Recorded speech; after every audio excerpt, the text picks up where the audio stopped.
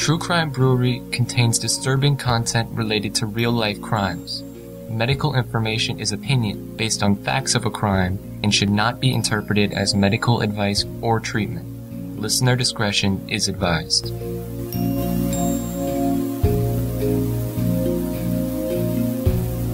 Welcome to True Crime Brewery. I'm Jill. And I'm Dick.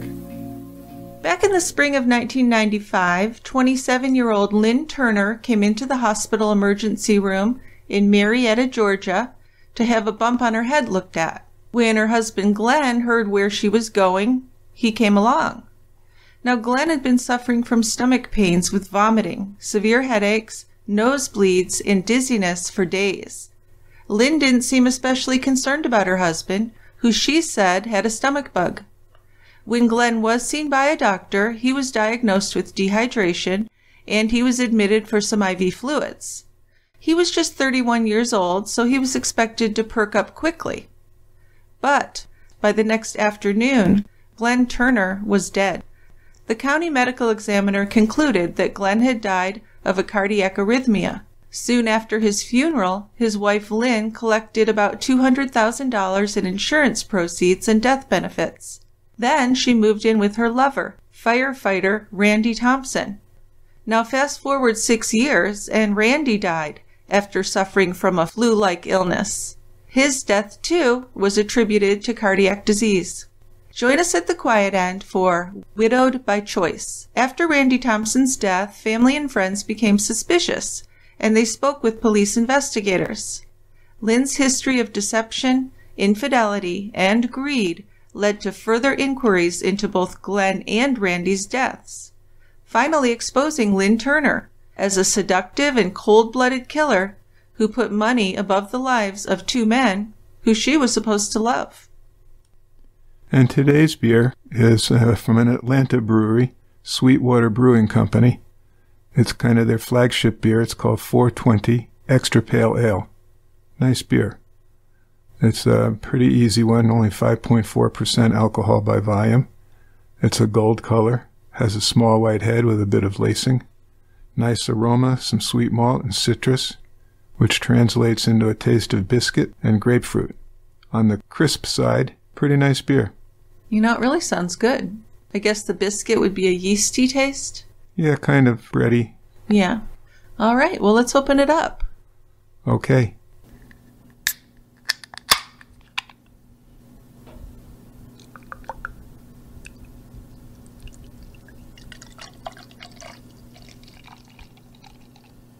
Okay, Dickie, join me down here at the quiet end.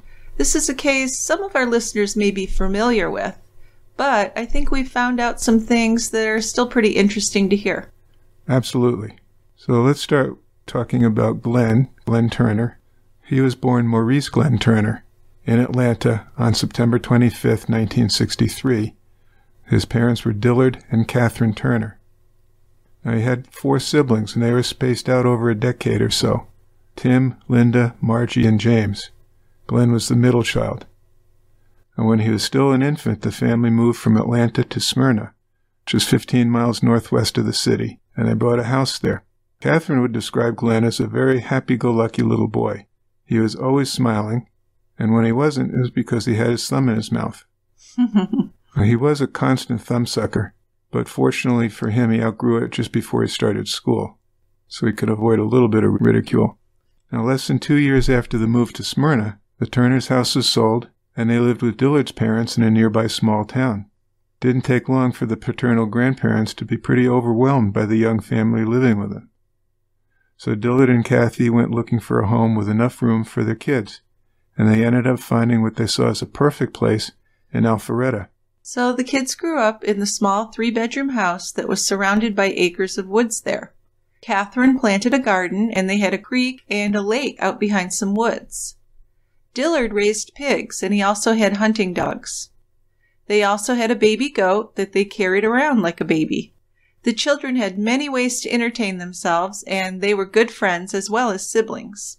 As a stay-at-home mom, Catherine spent time taking the children on long walks in the woods and played educational games with them. So she was very involved, very hands-on. They would often play board games together for hours. She would play Monopoly with them to help with counting, and Scrabble to help with spelling and vocabulary. Catherine really devoted herself to raising her children, while Dillard was busy commuting to his job as a rotopress operator in Atlanta. So Glenn was 10 when his youngest brother James was born, and he really wasn't thrilled at first. But eventually he would accept James and adore him like the rest of the family did. All of the Turner children were in a club called Pathfinders, where they'd ride their bicycles, fly kites, and do other fun activities.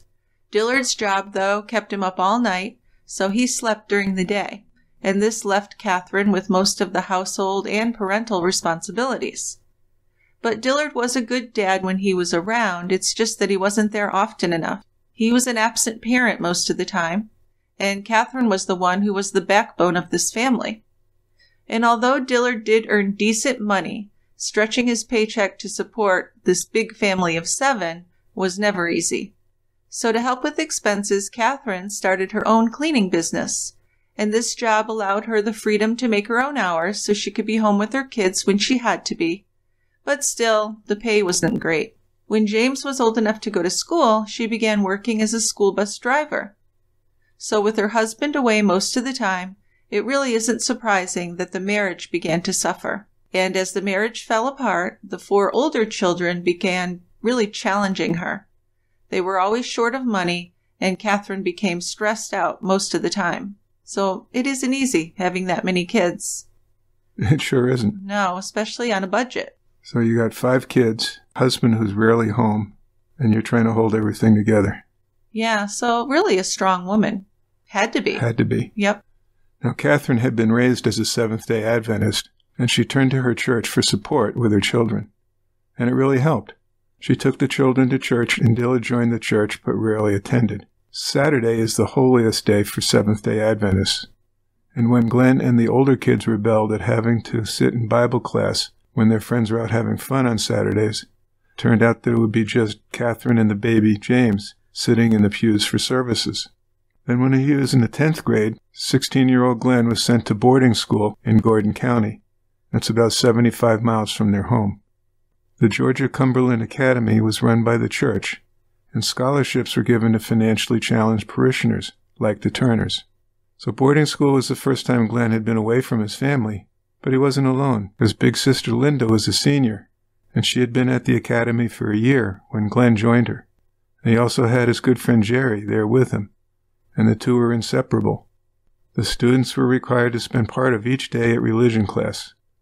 For most of the day on Saturday, they were required to attend the chapel on the school grounds. Now, as scholarship students, practically any free time they did have was taken up with chores. So Glenn and Jerry were assigned to build and sell outdoor furniture. It was hard, but Glenn learned a skill, and he actually ended up enjoying the work. Yeah, it actually became a hobby. Now, once he graduated, Glenn tried different jobs in landscaping and construction, building houses and log cabins. He then worked with the United Parcel Service, UPS. Then he and Jerry began working as landscapers at the Smyrna Adventist Hospital. When Jerry left, Glenn stayed on working in security, and he found that this work really suited him. So he considered joining the Marines, but then when he was 21, he told his parents he'd decided that he wanted to be a police officer. In 1984, Glenn was accepted at the North Central Georgia Law Enforcement Academy at Marietta. His sister Linda kindly offered him a place to live with her at the East Lake Apartments while he was in training. So he graduated at the end of 1985 and was assigned to Cobb County's 4th Precinct, and he was really excited. Then after 2 years working as a patrolman, Glenn was reassigned to the motorcycle unit, which he loved. This was really like a dream come true to him. He was partnered up with an officer named David, and the two of them quickly became really good friends. They started working together on the afternoon shift, riding their big Harley-Davidson bikes, and they dealt mostly with traffic-related incidents, so this was work that he really enjoyed. In May of 1986, just after he joined the bike unit, Glenn bought a new motorcycle as his personal bike. He called his girlfriend at the time, Stacy, to invite her for a ride. Now, her mother wasn't thrilled with this, but she gave in and allowed her to go with Glenn. It was a sunny day, and they rode past Kennestone Hospital, stopped at a red light. And there weren't many people on the road that day, and they were the only ones stopped at the light when a blue Ford Escort pulled up beside them in the right lane. Two large men got out of the car. One man was carrying a bat and waving it around and yelling. Glenn was focused on the man, while Stacy looked behind her and saw a van racing down the street, coming way too fast to be able to stop at the light. So Stacy had her arms wrapped around Glenn's waist and started hitting him and yelling at him to go. But there wasn't any way they could get out of the way in time. So the van slammed into them so hard, Stacy flew off the bike and into the front of the van, which knocked her out. Yeah, so actually, Glenn saved her. He pulled her out so the van didn't run her over. And when she regained consciousness, she could hear Glenn screaming, but she couldn't see him anymore. Now, her helmet had protected her head, but she did have some severe neck pain. She got onto her hands and knees and began crawling down the street, trying to find Glenn, following his voice. So Stacy later found out that the van had actually dragged Glenn for several blocks before stopping. The bike had flipped on its side, but Glenn's chest was caught on the rear axle, and his leg got very, very mangled. So when he was taken to the hospital, he was still screaming in pain. His condition did stabilize, but later that night, he became critical. A fat embolism from the break in his leg had traveled to his lungs, so he was in intensive care and not expected to live because that is frequently fatal. It's a very serious condition. Yes. Now, for the next week, Glenn was kept in an induced coma in the ICU. His family stayed at his bedside. They took turns praying for him. Then in the middle of the night, he woke up, and Stacy visited him every day, sometimes sleeping in the ICU waiting room. And Glenn remained in the hospital for 30 days, which was followed by 6 to 8 months of physical therapy, all before he could go back to work. His doctors thought returning to his job as a police officer was unlikely. Stacy did help Catherine take care of Glenn. Once he was back on his feet, he went back to live with his sister and brother-in-law at the East Lake Apartments. Glenn had a pretty positive attitude, and he'd happily spend time with Linda as she shopped and ran errands. As he recovered, Glenn moved into another apartment in the same complex, and despite his life-threatening accident, he couldn't wait to ride his bike again. Yeah, so this recovery was pretty much looked at as a miracle. It sounds like it. Yes, the doctors didn't think he'd even walk again once he was, out of danger of dying from the embolism. Yeah, I mean, anytime you're describing a leg as being mangled, yeah, that doesn't sound good. No, it was very, very serious. But he was brave. He wanted to get right back at it. He really hated being on desk duty. He was patient and just wouldn't give up, and he recovered fully and was accepted for a police motorcycle safety course in 1992. Once he was back on his motorcycle, he was a very happy man. And by then, his relationship with Stacy was kind of falling apart. So that left him available for a woman who desperately wanted to marry a cop, and that would be 22-year-old Lynn Womack. Lynn was born in Marietta in July of 1968. She never really knew her birth parents because they divorced when she was 2 years old, and when she was 5, she was adopted by a woman named Helen Womack, who named her Julia Lynn. So soon the Julia was dropped and she was known as Lynn. And then Helen ended up divorcing her husband and got full custody of Lynn. Then, right before Lynn's 6th birthday, Helen got married to a guy named D.L. Gregory. He had a daughter who was 15 years older, and with Gregory, Lynn's family was much more financially comfortable. They lived in a large house with a pool, and they had enough money for Lynn to take horse riding lessons. But, Lynn never really bonded with her new stepfather, and I think she was a bit spoiled by Helen. Yeah, Lynn's mom did indulge her, pretty much giving her anything she wanted, and this would backfire when she hit adolescence. As a teenager, Lynn had a willful streak, and the mother-daughter conflict quickly escalated. There were screaming matches with slammed doors and lots of tears. And after her mother got married, Lynn and Gregory didn't have a good relationship. According to Lynn, Gregory was a grumpy old man. By the time she turned 17, Helen had pretty much lost control of Lynn. She took her to the Charter Peachford Hospital in Atlanta, told the admitting nurse that she suspected Lynn was on drugs. She was evaluated, and the doctors released Lynn and told Helen that the girl was not a heavy drug user. She had used marijuana recreationally, but did not have an addiction. Right, so the problem really wasn't drugs. It was more of her personality and her issues. Sounds like. She did appear to outgrow her rebellious stage, and she did graduate from high school in 1986. She enrolled in community college and earned an associate degree. Then she worked as an administrative assistant and then as a secretary in an attorney's office. She seemed to be very interested in law enforcement, and I think a lot of this was because she was romantically drawn to policemen. Now, what I read, and I find it kind of funny weird, is when she was a teenager and a young woman, she would go out and find police cars, that were on patrol or parked on the side of the road and just kind of saunter up there and flirt with the cops. So she really had a thing for them. Now, when their working shifts ended, the officers from the 4th Precinct would often meet at the station and get ready for nights out together. They often got together at someone's apartment before going out to their favorite bars. Glenn and 3 of his buddies would refer to themselves as the Rat Pack, and in addition to drinking, dancing, and picking up women, one of their favorite things was to organize cookouts. They'd have these cookouts where big groups would go, and mostly officers and their wives, but also some 911 operators and other office workers. So Linda, Glenn's big sister, met Lynn, the woman who would become her sister-in-law, at the barbecue at Glenn's apartment complex. Now, with many cops living rent-free at the complex in exchange for working as security, there were always a lot of young guys ready to party there. Of course, plenty of single women were invited, too. In 1991, Lynn applied for and was hired for training to become a 911 operator with the Cobb County Police Department. She started out working as a report writer, taking complaints about petty crimes from people who called the emergency services complaining about things like stolen lawn furniture or maybe a kid threw a rock at their car. But her ultimate ambition at the time was to become a police officer herself. So she was kind of looking at this as a way to get her foot in the door. So soon after starting her new job, Lynn began hanging out with the police officers after work. To most of the guys in the 4th Precinct, it became clear that Lynn Womack loved a man in uniform. Many of her colleagues believed it was her urge to get close to the police that had motivated her to apply for the dispatcher job, and they would be correct. So to many of them, she was just a cop groupie.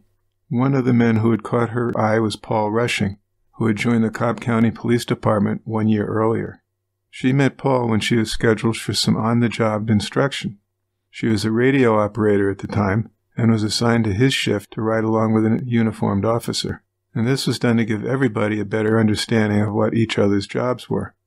She rode in his car for 6 or 7 hours of an 8-hour shift, getting to know Paul as well as his job. So they became close, but Paul was not a potential love interest for Lynn. He had been happily married since 1987, and in 1991 he had just become a new father. So instead of going after Paul, Lynn started dating a cop named Boyd Garrett. So after completing the field training officer program, Paul was on the shift with Lynn Turner, who was now one of the senior officers. Paul wasn't at all surprised when Lynn was attracted to Glenn.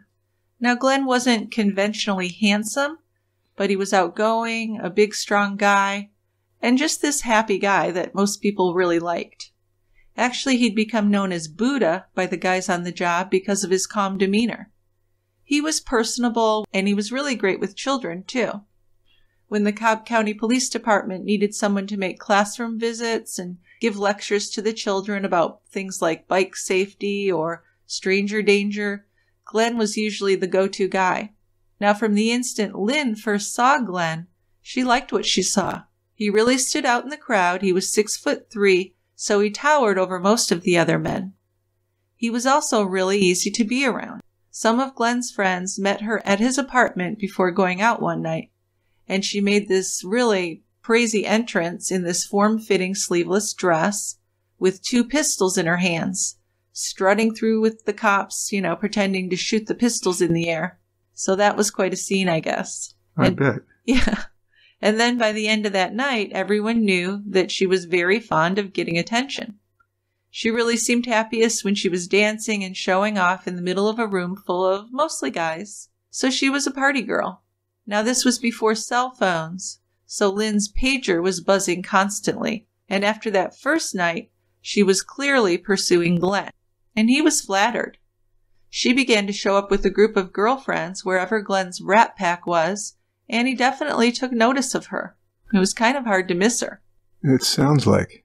So it was undeniable that Glenn did have a sexual attraction to Lynn, but it wasn't love at first sight. In fact, the more time Glenn spent with her, the less his buddies liked her. Some of his friends had frequent arguments with Lynn over small things, usually because she liked to be in control of everything. Then there were also many rumors about Lynn being a police groupie who would latch on to any cop who showed her some attention. But once Glenn was officially dating her, they tried to be friends with Lynn.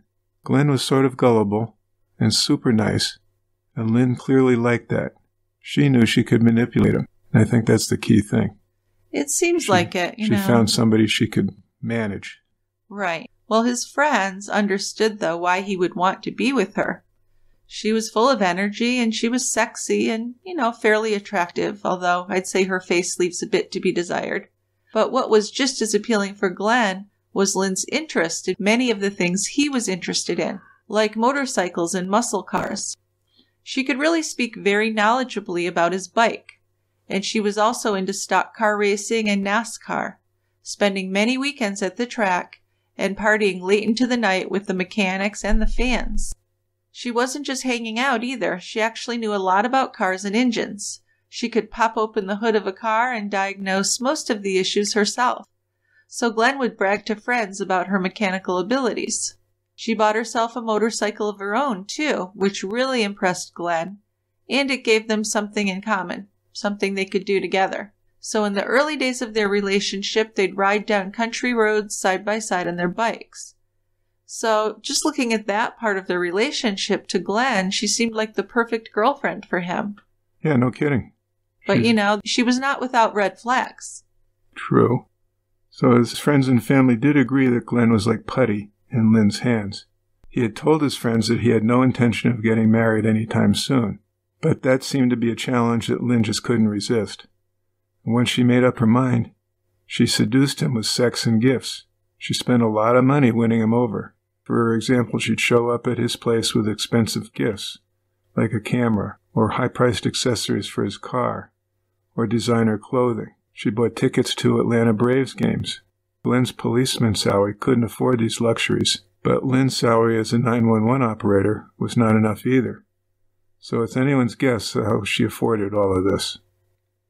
She also worked for an attorney part-time, and when the practice threw a party, she would steal 20 to 30 bottles of expensive liquor to impress Glenn and his buddies, because they would have no idea it was stolen goods.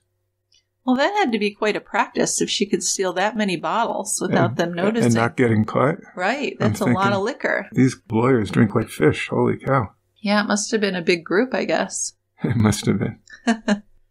But in the beginning, Glenn's sister Linda kind of liked Lynn. She knew that Lynn did data entry work part-time, and she seemed like a really hard worker to her. But for Linda, Glenn's sexy new girlfriend seemed to kind of come out of nowhere, because nobody knew much about her past. She was very secretive. Now, if they were going out somewhere and Lynn found out that she wasn't going to be the center of attention, she'd usually bail out because that was just no fun to her. It really seemed that she had to be in the middle of everything or she'd leave. She'd enter a bar and she always had something to do to get everyone looking at her. But Glenn was obviously falling in love with her, so his family and friends had to accept her for his sake. And they tried to. That they did. And once the romance became really serious, Glenn took Lynn home to meet his mom. And Catherine liked her at first, but Lynn wasn't super friendly with her. She saw her at Linda's birthday party, and then at Glenn's apartment a few times. And once they did go shopping together. And Lynn always talked about Glenn. Seemed like she cared about him, but she also seemed jealous and controlling. She was constantly checking his cell phone to see who he was talking to. So in 1993, Glenn moved in with Lynn at her house. And when he moved in, he saw that she had no furniture except for a waterbed, one chair, and a little table. Now, there was no doubt that Lynn was in charge, And instead of arguing with her, Glenn usually just let her have her way. Because Lynn also had a temper. She'd easily fly off the handle and throw things and walk out of the house. Now at first, Glenn would go running after her and try and get her to come back, but then he kind of gave up and began ignoring it because he knew she'd eventually return. Well, yeah, it was most likely an attention-getting device. But all through this time, financially it seems like Lynn was overextended. Seems like she was house poor. She had a lot of credit card bills.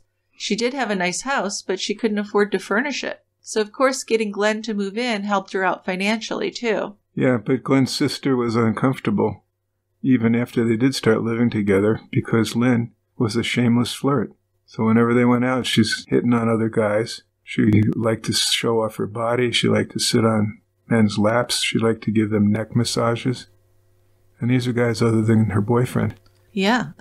Certainly disrespectful to Glenn and their relationship. Now, Glenn's friends suspected that he was in a monogamous relationship, but Lynn wasn't. That's a good way to put it. Yeah, right? Yeah. According to one friend of Glenn's, Lynn was seeing 5 or 6 other police officers behind Glenn's back. Wow, now how'd she get away with that? Yeah, that's a tough one to do. She must have had a lot of energy. Eventually, Glenn decided that there was only one way to make Lynn all his, and that's to marry her. Oh, big mistake. Well, it wasn't met with much favor. When he shared this theory with his friends, they disapproved. Now, he confided to them that he was going to propose to her. They didn't see her as wife material, and they predicted trouble. Well, yeah, if someone's cheating on you, to think that marrying them would, fix it is kind of crazy. Well, of course. Yeah, though I don't know why he thought that. Maybe she led him to believe that. Maybe she said, well, you won't marry me, so could have been something like that going on, but of course we'll never know. No, we won't.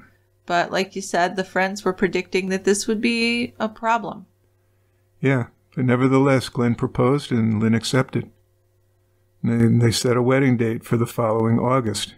So over the months they were engaged, nothing Lynn said or did endeared her any more to his friends and family. They continued to warn him and plead with him to reconsider his decision. But Glenn had made up his mind. Catherine tried to be happy for her son.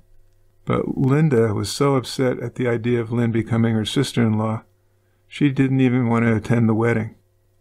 But Lynn was much better at winning over the men in Glenn's family. Well, for a while. But at the beginning, yeah. Yeah. The few times when he met Lynn, Glenn's father got along well with her. So the family resolved they were going to set aside their doubts and be at Glenn's side on what was meant to be the happiest day of his life. Sure. But they really weren't thrilled at the wedding, were they? No. And she did make a very pretty bride. She had this white satin and lace gown with a long train and puffy sleeves, which was the style at the time. After the couple exchanged vows, they each took a taper to light the unity candle, but it went out. Then they lit 2 more candles and those went out. So after repeated tries, they gave up. And this was kind of a big deal to Glenn's family. According to Glenn's mother, it sent a chill through her because she was superstitious and the candles were not lighting, so there had to be some kind of a reason for that. She saw it as an omen about the marriage. Well, if you tell this in hindsight, it's true. Well, yeah, I don't know if the candle really has anything to do with it, though. I'm sure it doesn't. No. But they thought so. They had a bad feeling, and they were already predisposed to feeling that way, right? Exactly. So James, the little brother, was pushed as the best man to make a speech at the reception. And when he stood up in front of the guests, he said something like, "I feel more like I'm at a funeral than a wedding." So I don't know if he'd had a few or why he said that. It seems pretty outrageous, but a lot of people laughed because I guess that was just the overall consensus, that the marriage was a big mistake. So of course Lynn wasn't amused by that comment, but it didn't seem to matter to Glenn. He just seemed like a really happy guy, had this big smile from ear to ear all of the day. And his family couldn't help but try and be happy for him because he was happy, even though they saw trouble in the future. So they went on their honeymoon, which was a cruise, but Lynn hated it. Well, Glenn's the one that set it up, and I think he made an error. So this was one of those Disney cruises that was filled with kids and families. Yeah, the big red boat cruises? Yeah, so Her complaints probably did have some validity, because it wasn't a romantic cruise, was it? No, kids everywhere, and they'd have chicken fingers and tater tots and Mickey Mouse. Yeah, and according to Glenn, Lynn was a nightmare the entire time, making scenes and just drinking so much every day. Yeah, so you'd think you could realize, well, he did this and he meant well and you'd make the most of it. But not Lynn. She didn't try and make the most of it. She was actually quite angry. He was trying to make the least of it. Yes. So after they were back home and in their day-to-day lives, Glenn tried to make Lynn happy by taking care of her financial demands because she did have them. The Monday after their return, Lynn had Glenn take her to get a life insurance policy. Now, Lynn had already gotten a policy, but they were supposed to go and get another one. Lynn said it had to be done that same day. Later on, when Glenn called his mother to tell her that she was no longer his beneficiary on a policy that he'd taken out years before, it sounded to Catherine like Lynn was standing over his shoulder telling him what to say. So there's nothing wrong with him changing his life insurance from his mother to his wife once he's married. But it just seemed odd to have so much concern about life insurance. So Catherine decided that Lynn was just worried about her new husband getting killed in the line of duty. Well, trying to give her the benefit of the doubt. That's a charitable thing there. Well, in normal life, that's what you'd think. Why would you think anything different? She just married him. Yeah, although it seems like she was universally disliked by friends and relatives. True. So they'd think the worst. Yeah, you're right. That's true. So, and Lynn was in charge of the couple's finances from the very beginning. Since Glenn had some debts of his own before they were married, he didn't feel that he could object, because Lynn seemed to know what she was doing. She told him she was planning for their future. They would start by paying off his outstanding bills, and she put him on a budget of $20 a week spending money. Guess he's not going to be hanging out with the boys after work that much. Not a lot, no. Then a month after the wedding, she convinced Glenn to buy another life insurance policy for $100,000 and name her as the sole beneficiary. Well, Glenn and Lynn's honeymoon had been disappointing, but the marriage really didn't fare much better. According to Glenn's friends, the relationship really deteriorated into a one-sided relationship within a week or two of getting married, so that's fast. It sure is. Then within a few weeks of the wedding, Glenn confided to a friend that they were no longer having sex. So Lynn was claiming to have some female problem, and she was using that to avoid marital relations, which just didn't seem to make sense. And it wasn't just that, they were sleeping in separate beds. So Glenn's family went to see their wedding pictures, but Lynn didn't make them very welcome. She wouldn't let them talk to Glenn when they called the house either. Glenn's brother James heard background noises every time he called his brother, and he'd ask Glenn, "What's that?" And Glenn would say something like, "It's Lynn, she wants me to get off the phone." So super bossy and controlling, if nothing else. I guess, huh? Yes. Despite his unhappiness in the marriage, Glenn was loyal to Lynn. When they got married, he was committed to her, and he was more committed to the relationship than she was, and it was heartbreaking for those who loved him to see that he wasn't getting anything emotionally or financially from his wife. Well, yeah, Lynn had gotten Glenn to marry her, but what she didn't know at the time was that Glenn was keeping in touch with that former girlfriend that he was in the motorcycle accident with, Stacy. Now, according to Stacy, this was all innocent communication, but she said they did still have feelings for each other. They would visit at her parents' house when she came back to Georgia to see her family. But Stacy could see that Glenn's marriage was not a happy one. Their first Christmas together, Glenn and Lynn spent the day at his sister Linda's house, and this gave the family some hope that maybe things would work out for Lynn and Glenn. But no, things did continue to deteriorate in the relationship.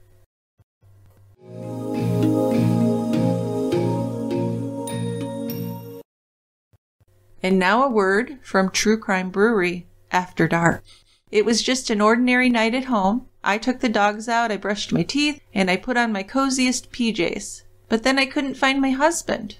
Still, I kept cool. I didn't go looking for him at the local breweries or call the police to report him missing. And he was soon found alive and well in his little man cave, getting some quality time with Best Fiends. Now, he'd done this before, and as his wife and life partner, I accept that he'll do it again in the future.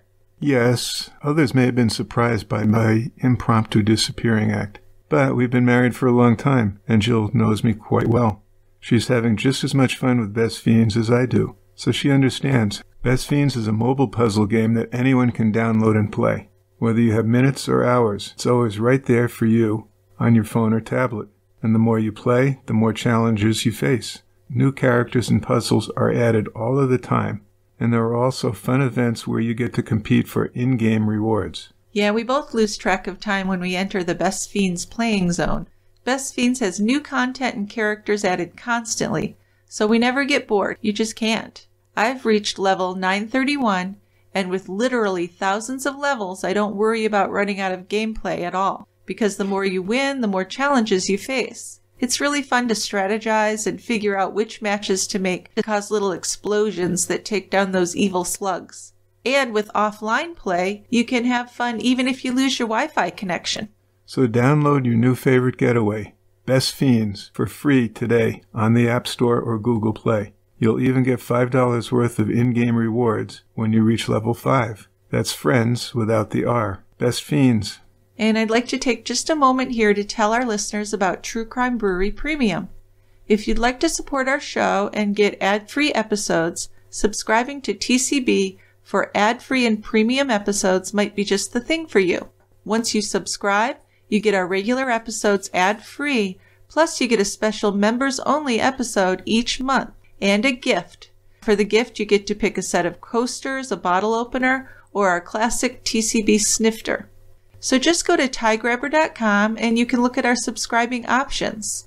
There are over 150 shows in this members-only TCB Premium show that you can listen to and binge. You also have the option of subscribing through Patreon, and you can do that by going to patreon.com/tiegrabber. Either way, you'll get your own personal subscription link that you can paste into your podcast app so you can listen there as well as on our website without commercials or promos like this one. And one more thing, if you have comments, a case suggestion, or a beer recommendation to share with us, please send us an email to truecrimebrewery@tiegrabber.com or leave us a voicemail. I'll put a direct link in our show notes for you to click on, and you can record your voicemail for a future show right on your device. And for the rest of the month of June, anyone who gets their voicemail played on the show is going to get a free TCB wallet-sized bottle opener.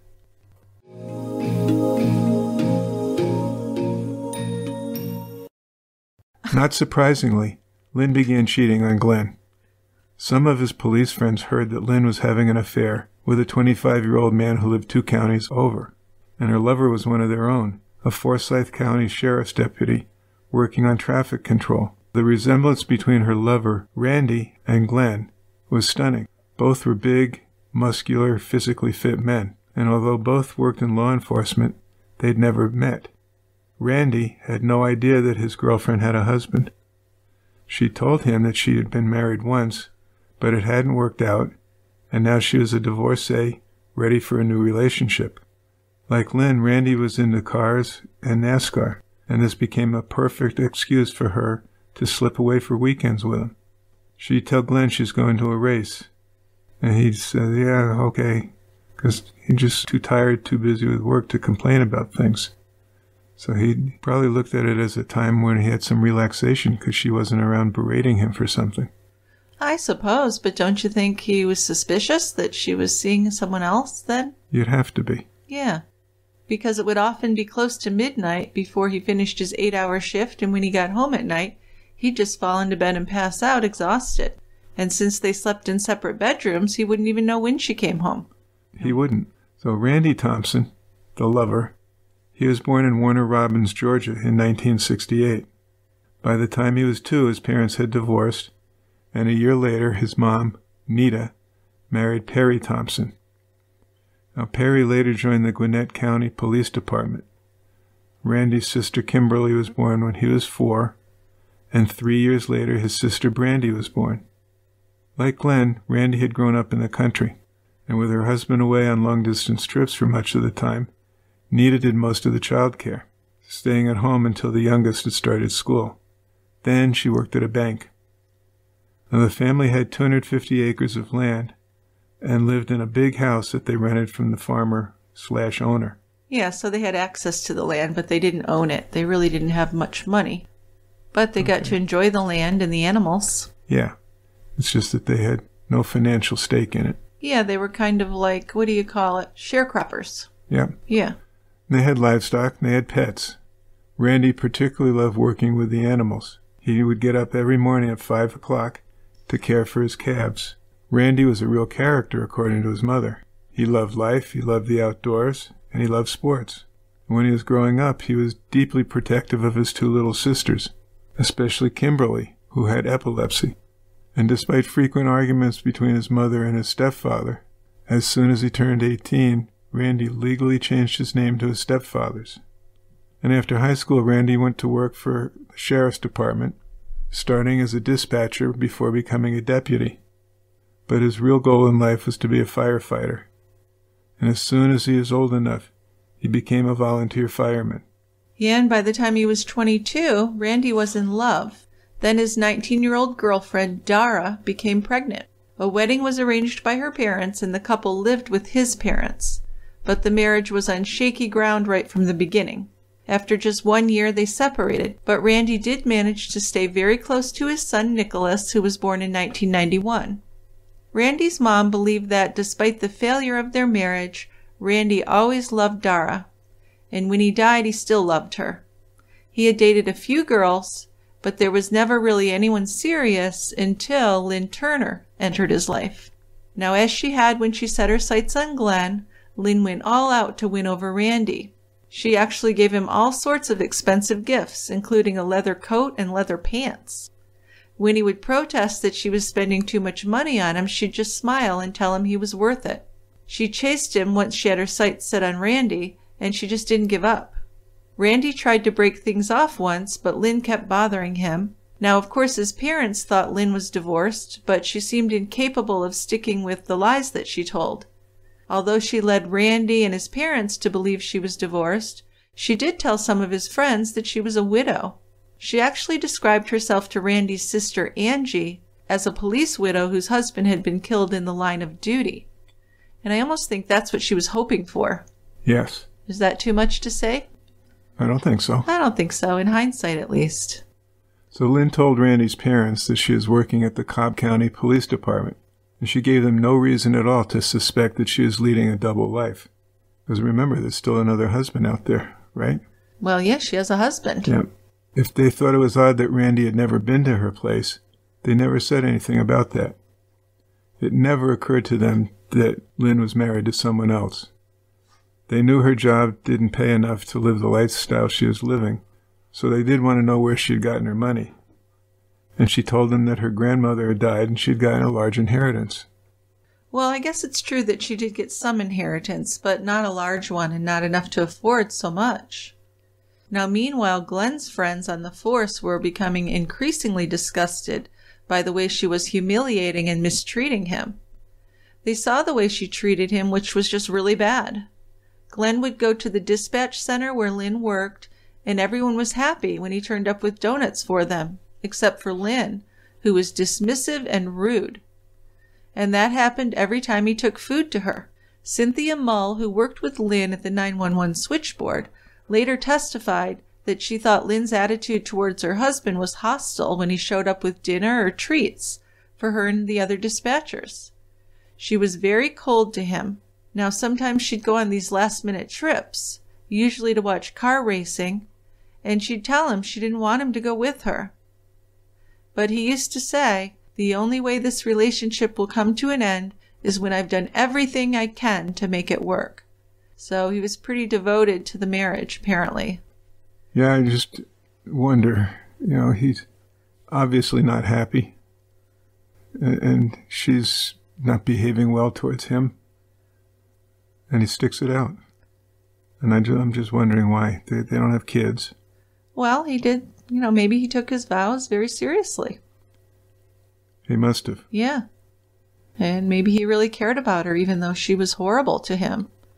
Yeah, his friends were disturbed when they saw how miserable Glenn was in his marriage. Well, yeah, because he just seemed like such a nice guy. Yeah. He was eating dinner at Chili's with a friend one night when he suddenly started sobbing. Glenn told his friends that they had argued, and Lynn had told him she didn't love him and never had. Oh, that's so shitty. That's just not something to say. That's awful. Kind of a deal breaker. You would think. Glenn didn't trust her anymore.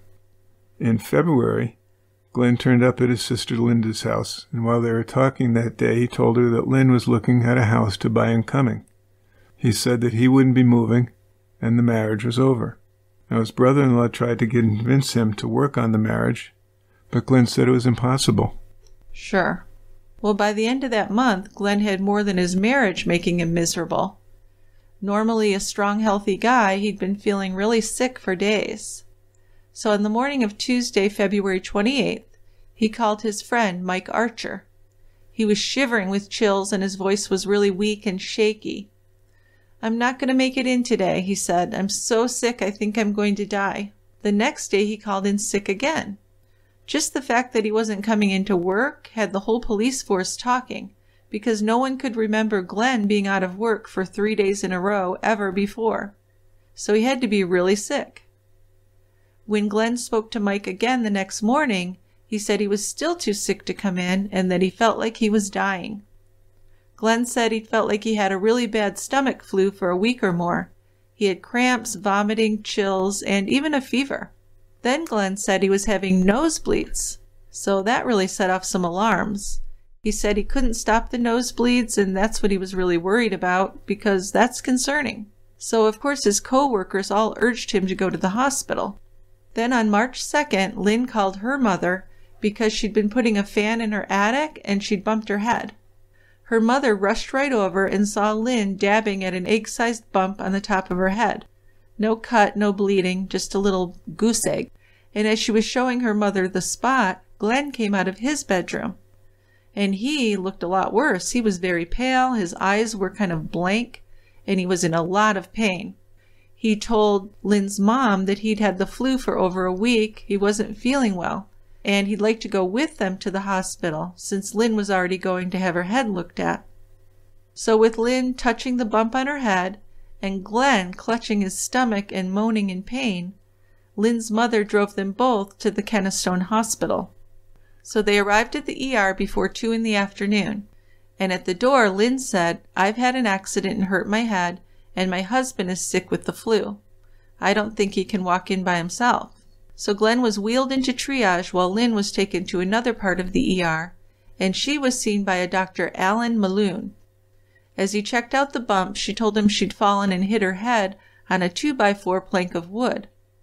So she'd already changed that story from what she told her mother. She said her vision was blurred and that she had a really bad headache, too. Although she had no lacerations and the wound appeared very minor, the doctor ordered a CAT scan of her head, and it showed no injury. Dr. Donald Freeman examined Glenn. Glenn told him he felt lightheaded, especially when he stood up. He'd been aching all over, had blinding headaches, diarrhea, and vomiting for several days. So the exam showed that Glenn was severely dehydrated, probably due to all the vomiting, and he had the symptoms of a stomach bug. Pulse and blood pressure were abnormally high as a result. So they started an IV and he's given fluids to rehydrate him. Usually after a liter or two of fluids, you're going to feel a little better. Not with Glenn, he felt just as bad. After 4 hours of monitoring, nothing more than a virus was diagnosed. Even though he was very ill, Glenn didn't complain. He was given medicine for his nausea and vomiting. Unfortunately, no blood tests were done.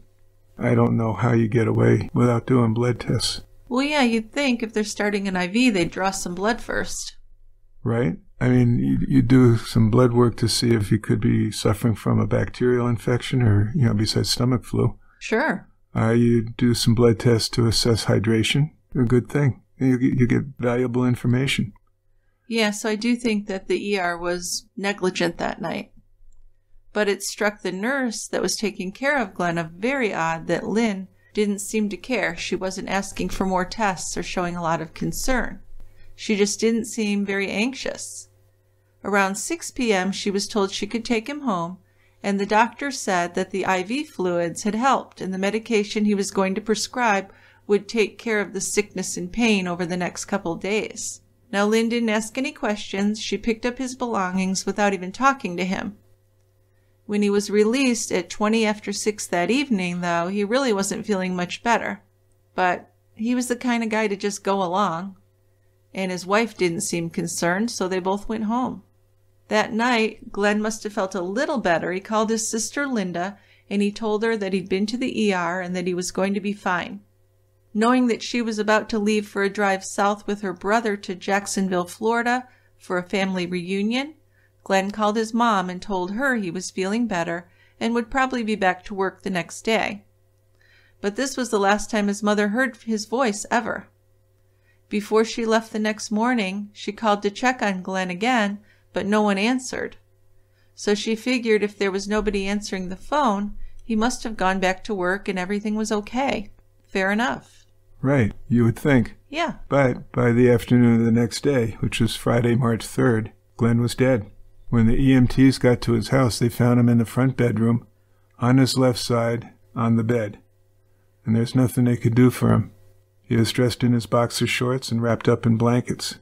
His pants were crumpled up on the floor. And beside him on the nightstand were 4 plastic containers of drugs and a picture of his mother. His friend and co-worker, Mike Archer, was at his apartment when his pager went off around 1 in the afternoon.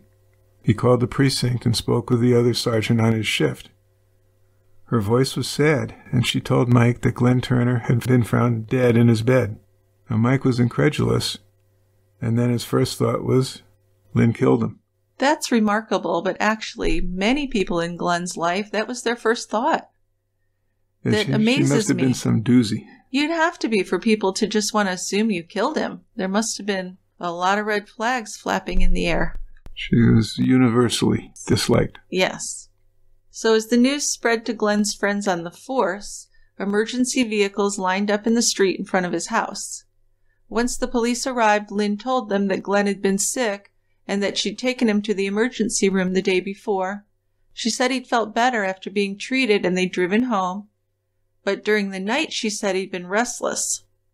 She'd woken up, checked the room where he'd been sleeping, and found the bed empty. Then when she looked at the clock, she saw it was 3 a.m. She went downstairs but couldn't find him. Then she heard some noises coming from the basement. So she walked down to find him, ranting and raving like a madman down there. She said he was hallucinating and he had lifted a plastic container of gasoline and nearly had the top off to drink it before she grabbed it away from him. Then when they were back upstairs, he told her he could fly. He went out on the second-floor deck and nearly succeeded in jumping off, she said. But she was able to get him down.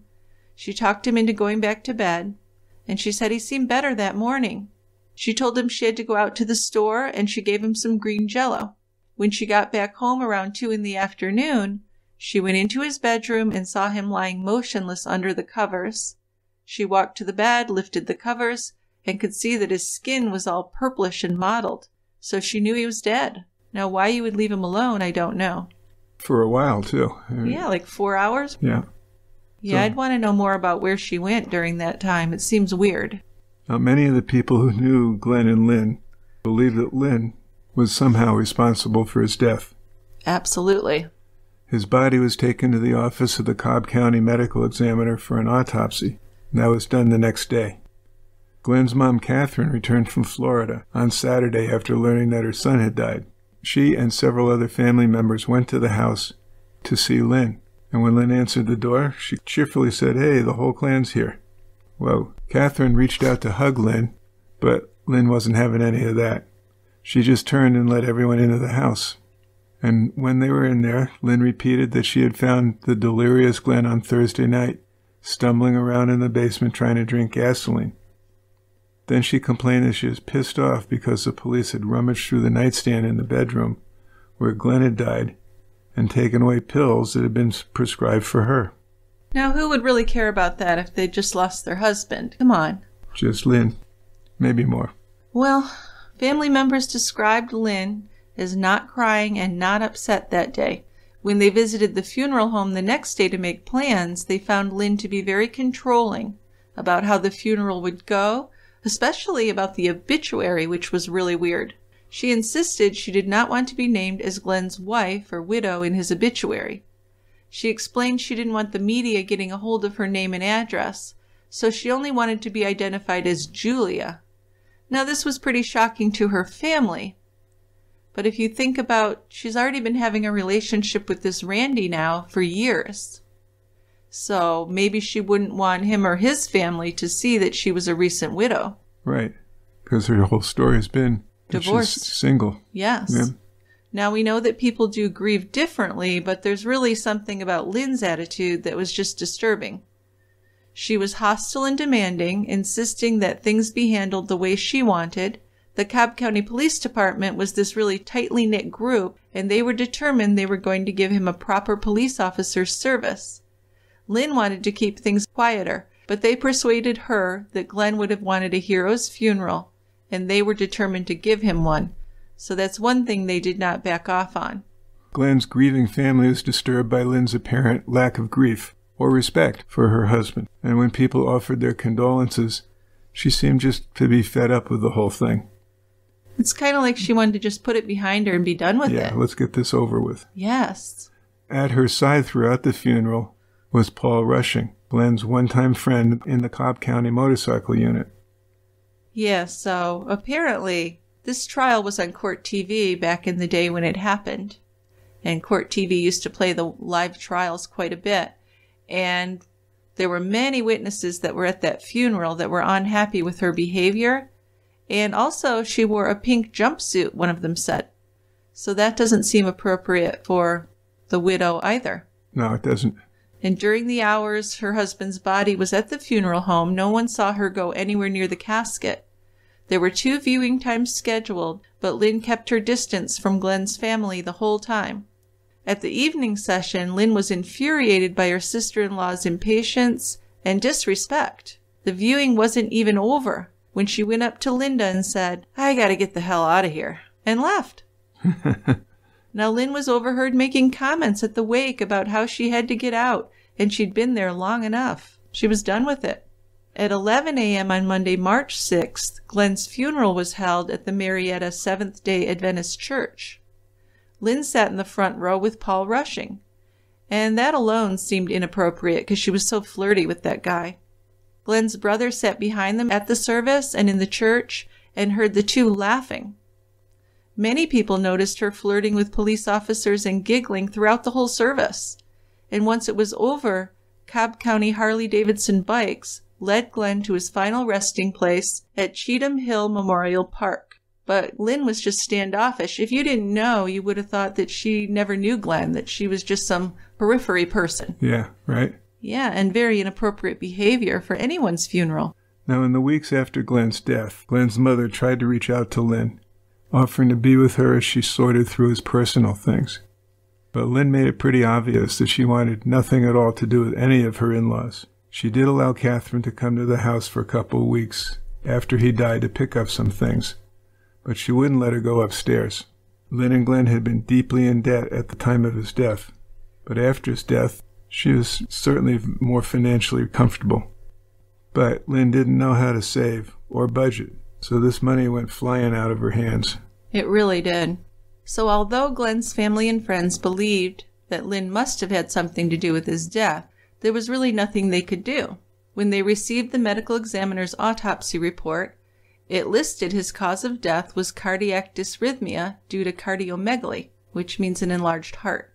Glenn had died of natural causes due to this enlarged heart. The report noted that Glenn had been ill for 4 to 5 days before his death, and it was noted that during the last night of his life, Glenn had reportedly been disoriented.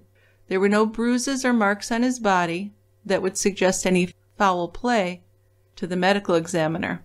Now, the family asked for a copy of this report. After reading it over, Glenn's mom, Catherine, called the medical examiner's office and she made an appointment. She wanted to meet and speak with him, which sounds fair to me, because there had been a notation of a green substance in his stomach and she had more questions about that. But she really felt she was dismissed when she got there. There was just an underling working there who spoke with her and really didn't give her any answers. So while this family's trying to deal with their pain, Lynn has really just moved on with her life at lightning speed, just seemingly unbothered by her husband's death.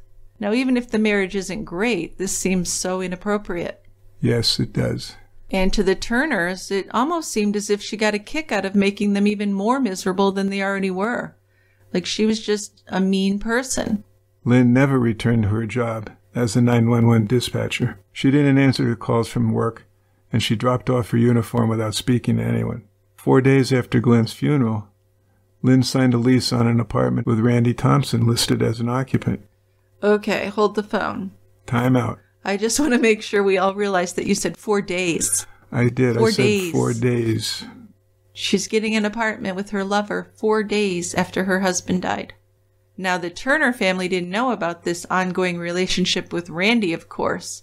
And when she moved in with him, she didn't even tell her own mother about it. But she cut off all ties with Glenn's family and friends right then. Then she took another job in a 911 center, this time at the Forsyth County Sheriff's Office. She had applied to be a police officer, and she had passed the physical test, but she'd failed the psychological test. And I would love to see that, but it's not available.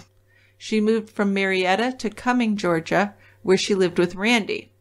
In June, she surprised Randy and a couple that they had befriended with this all-expenses-paid cruise to the Bahamas, St. Thomas, and Puerto Rico. So it's one thing to take your boyfriend, but to take your boyfriend and another couple? Crazy. She's not a wealthy person. Seems like she just wanted to impress them. But the two couples spent their days relaxing in the sun, sightseeing, and sipping on tropical drinks.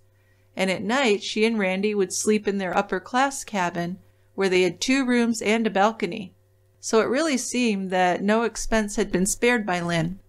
Yes, she went all in, didn't she? Absolutely. 6 months after they moved into the apartment together, Lynn purchased a house for her and Randy. And this was certainly more expensive and spacious than the home she had shared with Glenn, and she decorated this new home lavishly. Yeah, leather furniture, all kinds of, decor. But she's basically moved in with this guy in less than a week after her husband died. So yes. That's remarkable. Well, they knew it was right. Sure. It just True love. It just felt like the thing to do. Yeah. Well, by April of 1996, Lynn was pregnant with Randy's baby. She gave birth the following January to a daughter, just 10 months after Glenn's death. Now, by then, Lynn and Randy were arguing quite a bit. At first, it was she who wanted to get married. Then he proposed and she refused. Now, if Lynn did remarry, she'd no longer collect the $700 a month on Glenn's pension as his surviving spouse, so that may have been a reason for that. About 1 month before their daughter was born, Randy inquired about having his fiancée named as the beneficiary on a State Farm insurance policy he had. Yeah, and then although the hostility between the two of them eased up a little over Christmas and New Year's, by early 1997, Randy's relationship with Lynn was making him unhappy. He had succeeded in getting Lynn on a State Farm policy. Now, Lynn called the sheriff's office. Again, this is early 1997. She said that her boyfriend had swallowed a bunch of sleeping pills. She said to the sheriff's office she was afraid he was suicidal and asked them to send an ambulance. So responding officers and paramedics answered the call. A doctor arrived and examined Randy and decided that he actually had not overdosed. So the doctor and the EMTs, after going over things with him, left him there at home to sleep off what he had taken. So that doesn't seem right. And the only thing I can think is they didn't want him to get in trouble and lose his job as a fireman. So they were kind of covering for him. Yeah, because it certainly sounds like he ought to be absolutely admitted and evaluated. I mean, even if what he took was not fatal, he probably didn't know that, and it could have been an attempt. So things were getting so bad in the relationship with Lynn that many people really weren't surprised by Randy's increased drinking and then his use of opiates. Despite this, Lynn became pregnant with their second child.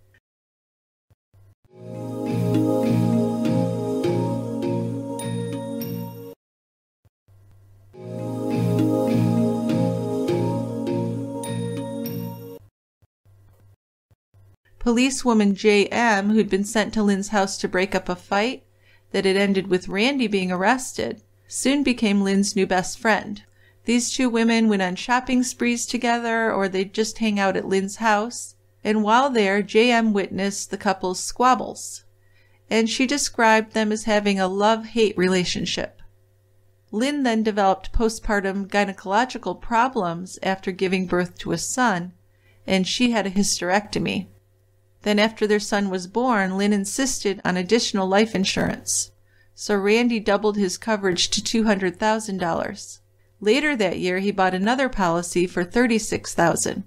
Lynn, of course, was the beneficiary, so there were nights when he slept on friends' couches just to avoid confrontations with Lynn. But when he wanted to see his kids, he had to go home. But then once he was back, the fights would happen again, and he'd leave again. So it was just a bad situation. Just a vicious cycle. Yeah. So for the next couple of years, Randy tried to make the best of things. Periodically, he'd move out, but then the separation from his children would become unbearable, and he would go back. His family didn't realize how difficult the situation at home had become until January 1999. That evening, Randy called his parents and told them that he had taken some pills. His speech was slurred and he was crying. He was taken to the ER. His stomach was pumped. He was talked to by the doctors. They concluded that he was no longer a danger to himself, and they released him into the custody of his parents. The doctor told his parents that he hadn't taken anything that would have killed him. Well, still, it's a cry for help. It's concerning. Again, maybe an admission would be in order. I think so. Yeah, this off-and-on relationship with Lynn was clearly taking a toll on him. And even though he wanted to be with his children who lived with Lynn, he decided maybe the best thing for him was to just try and move on. Everyone was telling him to make a clean break from Lynn, so he needed to find a home of his own and start over. Until he found a place, he stayed with a firefighter friend, Glenn Everett. On April 1st, 1999, Randy moved into the Overlook Club apartment complex, but he still continued to maintain the lawn and do the chores around Lynn's house, as well as spend a considerable amount of time with his kids. Now, Lynn told her girlfriend, J.M., that since the separation, she and Randy were getting along a lot better. So sometimes people can't live together and they can be friends. But that's not how it went. Now, Lynn used the children so that she could lure Randy back into her life. If he wouldn't come home, she told him, then he could only see the kids at the fire station, and she would not let them stay overnight at his apartment under any circumstances. Now, Randy knew he was being manipulated, but he really didn't know how to deal with it. And his parents also saw a lot less of their grandkids. A constant issue between Lynn and Randy was Randy's refusal to pay his child support payments. Actually, he wasn't refusing. He just said he wouldn't let Lynn take the money. He would let the court take the money and dole it out to Lynn, but he wasn't paying any money directly to Lynn. And that's because he didn't trust her, and he wasn't even sure if he'd get credit for it. She was very sneaky, let's be honest. Finally, in 2000, Randy decided he had moved out for good. He no longer had any trust in Lynn. Also, by now, he knew that she had cheated on Glenn Turner with him. So he began to have doubts that his son was even his biological child. He actually told a friend that he was going to demand a paternity test to find out if he really was the father. Randy confided these suspicions about his son to his former wife, Dara, and Lynn was trying to pressure him to give her money for the children. But then when he told Lynn that he was going to ask the court to order a paternity test, she backed off and dropped the subject. He also complained about Lynn, who had showered their children with love and toys, had now started being verbally abusive with them. He also said that Lynn had warned him when he left that if she couldn't have him, nobody would. So months went by before he even saw Lynn again. And while they were apart, Lynn had been working on getting a new boyfriend. Of course, another guy who worked at the sheriff's department. And he also loved motorcycles and NASCAR. I bet he did. So despite both of them going on with their separate lives, Randy still couldn't make a complete break from Lynn. He hated being an absentee dad, and he felt a lot of guilt over it. So he began talking about getting back with her for the sake of his kids.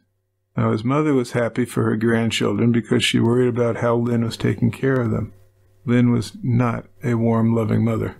Well, then, also in early 2000, Randy said something shocking to a friend. He confided that he had suspicions about whether Lynn had killed her first husband, her husband Glenn Turner.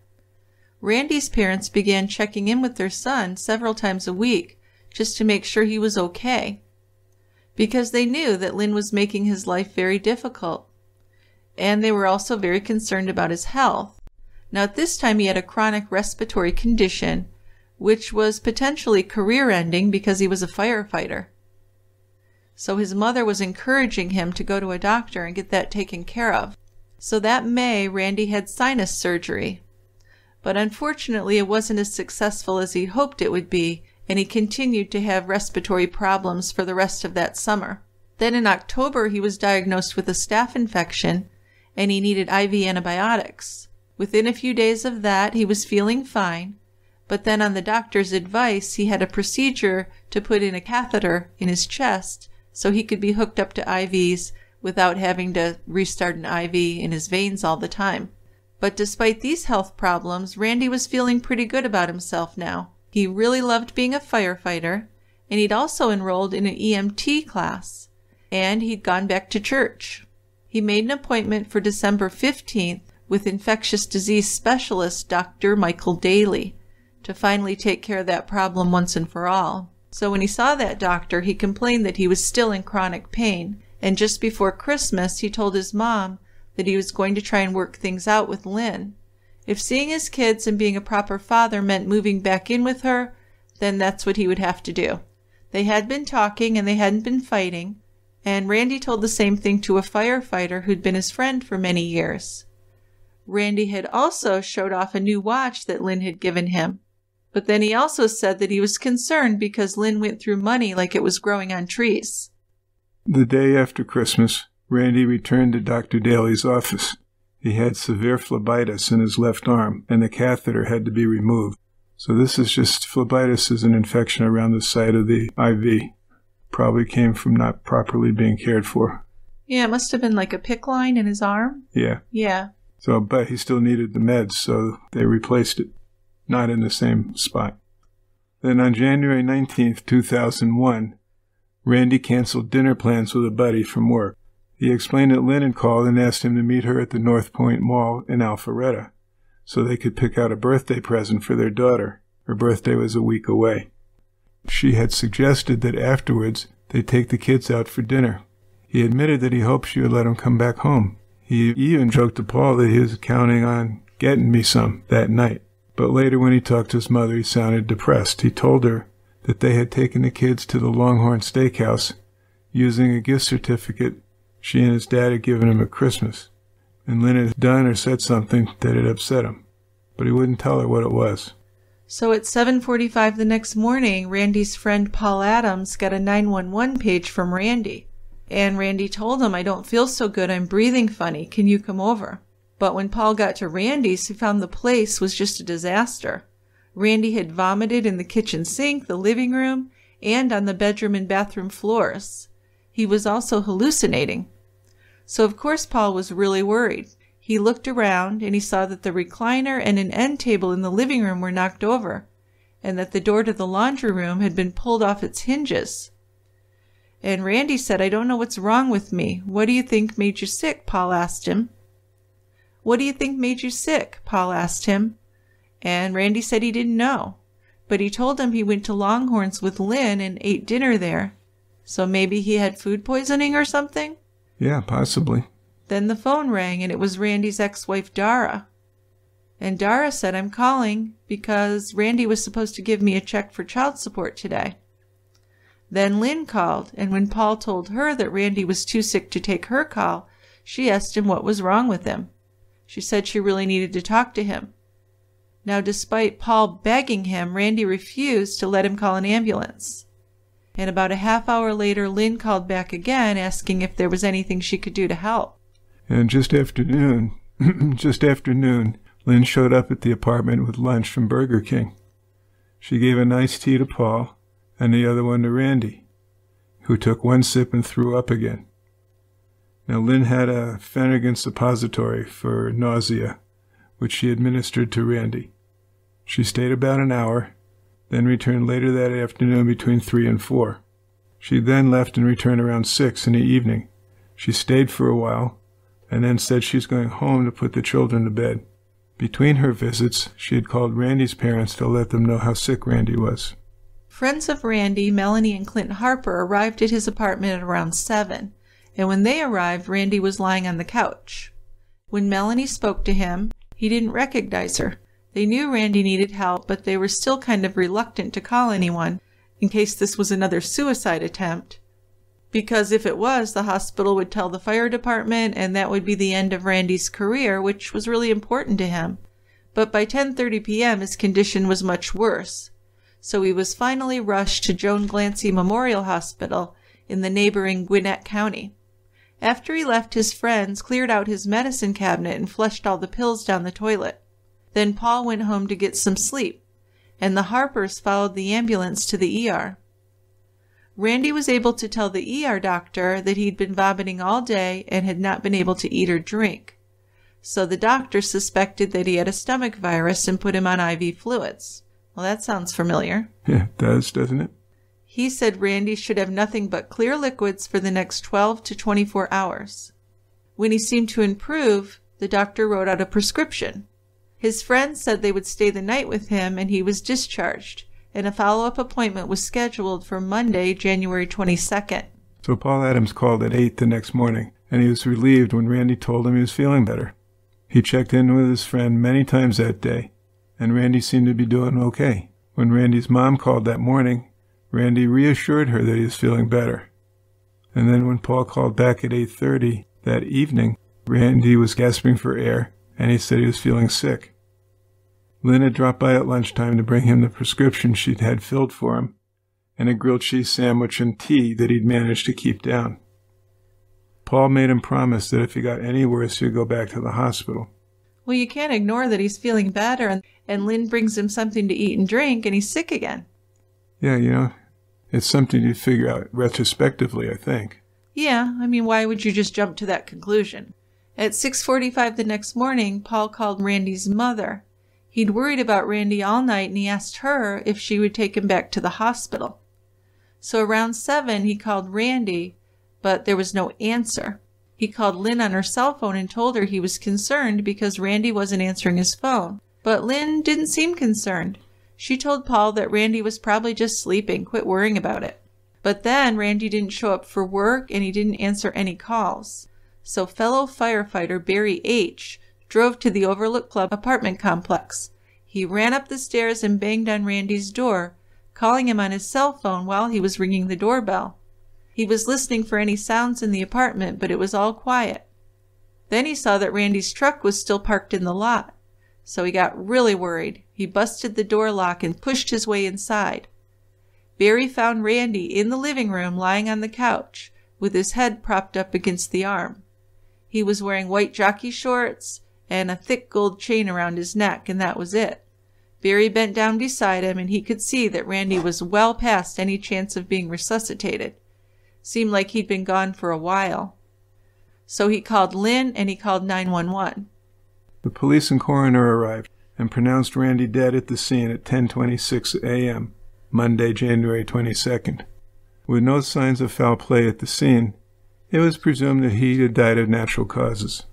He was only 32, just a year older than Glenn had been at the time of his death. So why would you say there's no signs of foul play when a 32-year-old has an unattended death? Well, I don't see how you can say he died of natural causes without an autopsy. Well, they'll do an autopsy, yes. Yeah, which was useless. Yes. So Lynn was at work when she was notified of Randy's death, and her sympathetic boss and colleagues tried to persuade her to leave and go home. But she said, oh no, she was staying, and she worked for the rest of the day and left at the usual time. She did make a call that afternoon to the Social Security Administration to find out what benefits she would get from Randy's death. Although they weren't married, she had children with him, so they would get survivor benefits, I would imagine. I would think. Now she blamed complications of his sinus surgery for his untimely death. Randy's family thought it was the staph infection that had killed him because that's the only thing that really made any sense. Sure. Now, after Glenn Turner's death, his friend Mike had quit the police force. He was working as a car salesman. Mike had told the other salesmen his story with Glenn, and how he always believed that Lynn had done something to him. Then, after Randy's death, one of the guys at the dealership went over to Mike and told him that they had found Randy Thompson dead. Mike also learned that Lynn had dropped by the dealership to borrow a loaner car to drive her to the boyfriend's funeral. Well, I think he just about freaked out when he heard that, right? Can only imagine. He immediately called the police and filled them in on what had happened to Glenn and Lynn's partner Randy now. The Georgia Bureau of Investigation, the GBI medical examiner, determined that Randy's death was caused by an irregular heartbeat. So it took months of pressure from Glenn and Randy's loved ones. But finally, in June of 2001, the Cobb County Police began investigating Glenn Turner's death as a possible homicide. The Cumming police also began a probe into Randy Thompson's death, and they called in the GBI agents for assistance with that. On July 30th, 2001, the GBI announced that they had changed Randy's cause of death to antifreeze poisoning, and it was ruled a homicide. Cobb officials exhumed Glenn Turner's body to test him for poisons as well. So in October, the Cobb medical examiner announced the second autopsy showed that Glenn had also died of ethylene glycol poisoning, and that's antifreeze, of course. The investigations continued, and then in July of 2002, the medical examiner announced that Glenn Turner's death was a homicide. Lynn was arrested that November, and she was charged with Glenn's murder. Yeah, the toxicology labs reported that they had found deadly traces of ethylene glycol in both men. Now, statistically, each year there are over 100 ethylene glycol poisoning cases reported to the Georgia Poison Center. Most of the victims are children or animals who have swallowed it by accident. So how had Lynn gotten her husband and her lover to ingest enough antifreeze to kill them? I would just say if you're making food and drinks for people, it's very easy. You can hide that very easily. It is, as long as it's hideable. And I guess it's just kind of sweet. Very sweet, from what I hear, yes. So if you put it in something like Jell-O or Gatorade or something, it's not that noticeable. Yeah, I mean, Glenn had been a cop for 10 years, and Randy had worked for the sheriff's office before becoming a firefighter. So they weren't stupid. No. And they weren't going to drink a poison on purpose. Well, no, even if you were suicidal, you wouldn't do that. That's a miserable way to die. Yeah. So the investigators needed evidence of Lynn's involvement. They continued to interview people and continued to investigate Lynn. Then, police learned that Lynn had visited an animal shelter in 1999 after she and Randy were having trouble in their relationship. And she asked the manager of the shelter what happens when an animal ingests antifreeze. She also asked questions about how to put an animal down and what medication they use for that. Well, that's not suspicious. Not at all. And was that medicine available to anyone? So she was told that it was a controlled substance and you needed to write a prescription, needed to be licensed to get it, so there couldn't do it. Right. But wouldn't you wonder why someone would even ask such a thing? Oh, yeah. Now, investigators looked back at the crime scene photos from Glenn's death, and they found a photo of the inside of the garage where there was a bottle of antifreeze. Yeah, so apparently this picture showed the plastic jug that Lynn had said Glenn was trying to drink out of. Yeah. But then beside it, there was a bottle of antifreeze, so they didn't really make much of it in the beginning. But now, of course, it's a whole different story. Now it changes. Absolutely. So Lynn went on trial for Glenn's murder in 2004. The evidence was circumstantial, but still really compelling. Many ex-friends of Lynn, Glenn, and Randy Thompson testified to her spending, her debt, and her strange demeanor. Information on Randy's death was allowed in this trial for Glenn's murder by the judge. So Glenn Turner and Randy Thompson were known to be the only two adults in the history of the state of Georgia to have died from antifreeze poisoning. And if you look at it that way, it's very convincing because it's the only common denominator was that they were each in a relationship with Lynn when they died. So what are the odds? Pretty infinitesimal. It seems like it.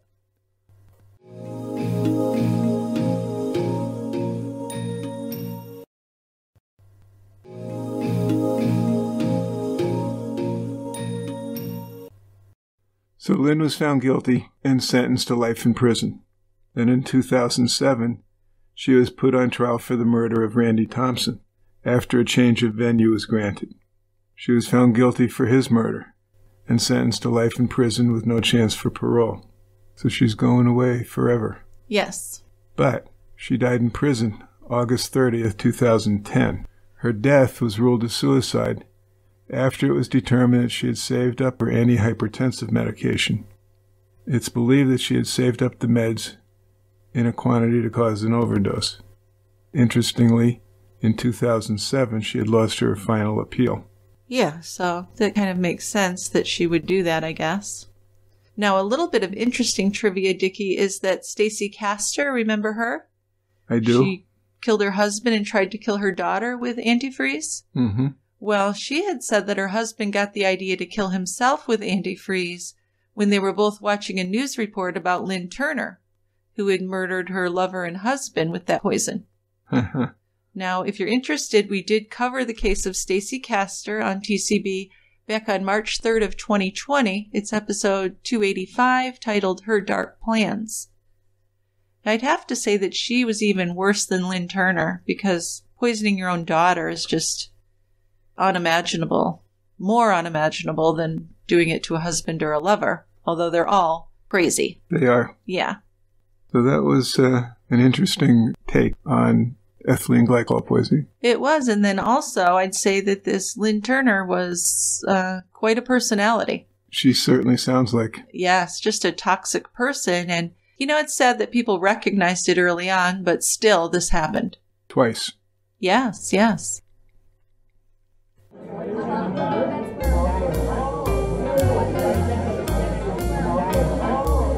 It's time for listener feedback.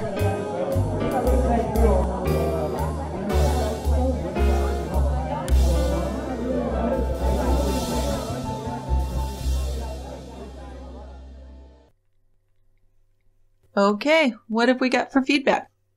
The first voicemail I have for you, Jill, is from Lena, and she has a case suggestion. Hi, Dick and Jill. This is Lena coming to you from Boston. My sister recommended your show to me, and I have been hooked ever since. I just listen to it all the time. Y'all are really, really great hosts, and I really appreciate how y'all title the titles of each episode and giving highlight to the victim and not the aggressor. Typically, you hear the stories as like the one who killed, and y'all are doing a really great job honoring. I have a suggestion for a case that you could cover. This happened recently during the pandemic. I live in Boston, and this happened in Boston to a young woman named Jazzy Correa. During the pandemic, this young woman just went missing. So for a couple of days, it was all about finding her. Boston's very small, and everybody in the community, you know, rallied to find her. And then they found some footage of her leaving a club downtown, and then they found footage of a man that picked her up, and then the man was caught like in another state. And when he got out of the car, he kind of just said like, her body's in the trunk. So that really shook everyone. She had a young daughter, and again, she's from the community. She was very young and beautiful, and just really shook our community. Would love to see y'all cover that. I think they're currently in court. Like, he's currently in jail. He was from Providence, I believe. And I don't have a beer recommendation. I'm not a big beer drinker, but I am originally from Colombia. I'm still catching up on all the episodes because I just started listening to y'all's podcast, but I don't know if you've ever tried a Colombian beer. And if not, Dick, I would recommend trying a BBC, Bogota Beer Company, or y'all can pick something from Boston, which there's so much of. All right, keep doing your great work. Thank you, Lena. So this case, I was able to find an article about it in the Boston Herald. It says a single mother set out late February 23rd, 2019 to celebrate her 23rd birthday. She was wearing open-toed black pumps with 4-inch heels and a bright orange jumpsuit and blue jean jacket. And yes, a very pretty young woman.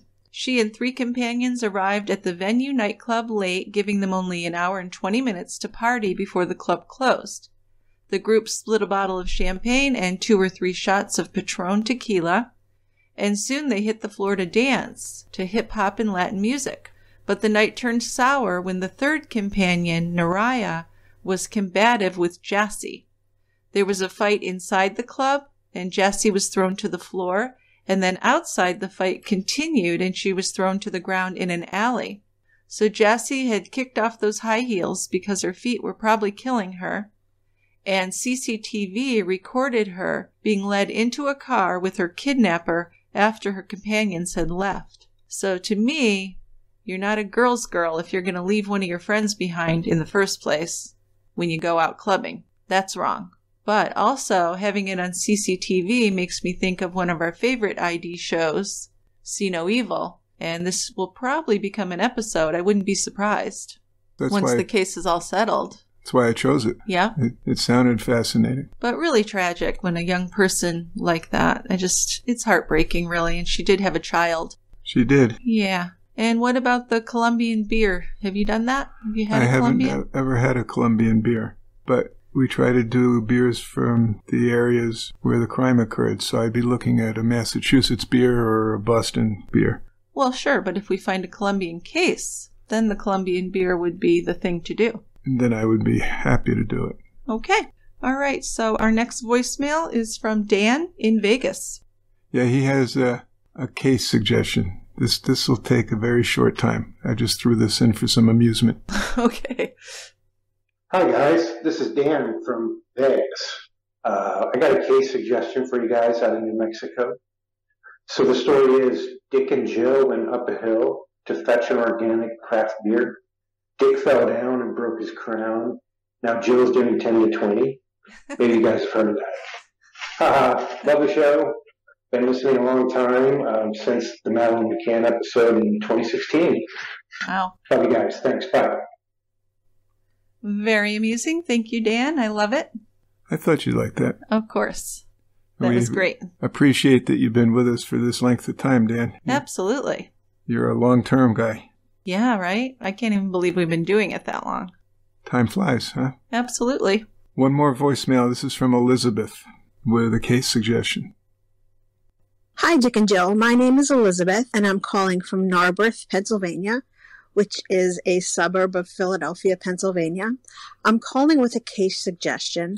I'm calling with the MOVE case. MOVE was initially supposed to be a communal organization that advocated natural living, following the laws of nature, and it was founded in 1972. In 1985, there was a firefight, which a police helicopter dropped 2 bombs on the MOVE house, located at 6221 Osage Ave. The resulting fire killed 11 MOVE members and destroyed 65 houses in the neighborhood. This happened when I was a young child. I've never really understood the background of MOVE and what MOVE really stood for, so I'm hoping that you would choose to do a case on this, so not only myself, but others could learn more about what happened in Philadelphia in 1985. Thanks for everything. I'm a big fan. I've been listening for years, and I hope you have a great day. Thank you. Bye-bye.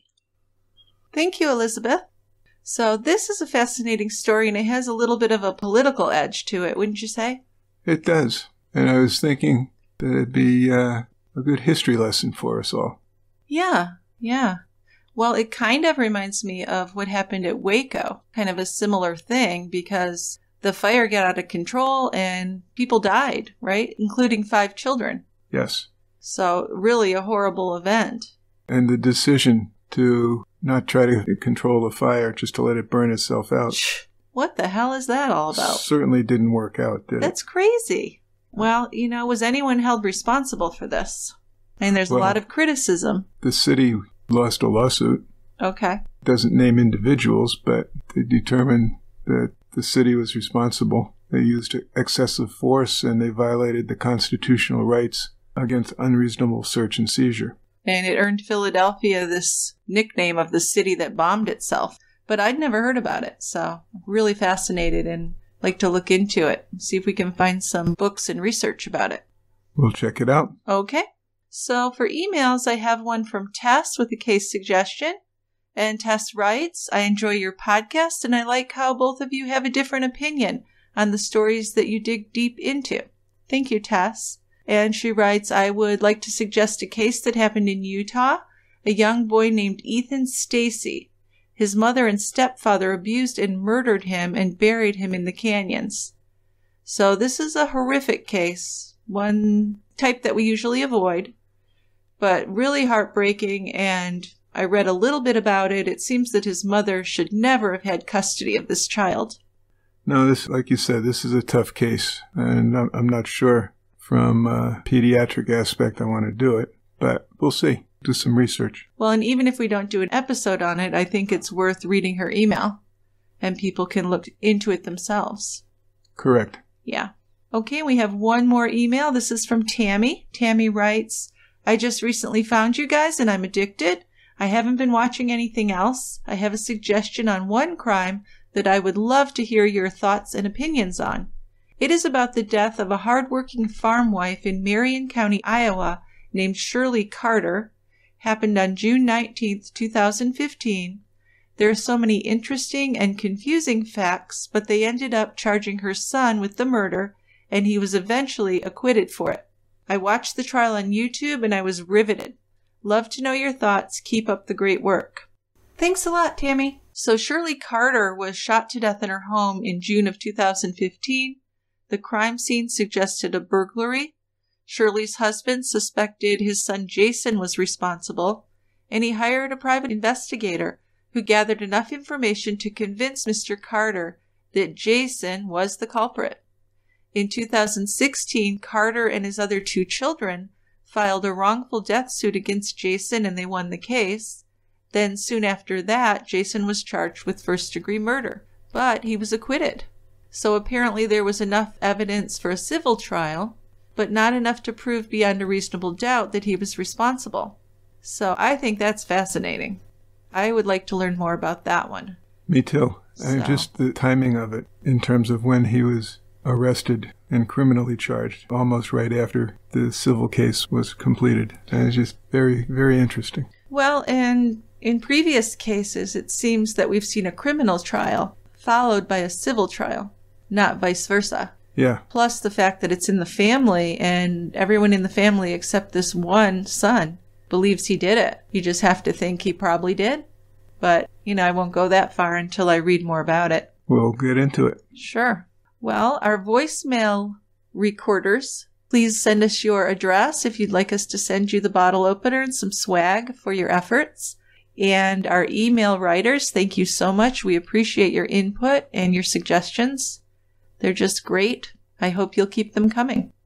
Well, thanks so much, everyone, for listening, and we'll see you next time at the quiet end.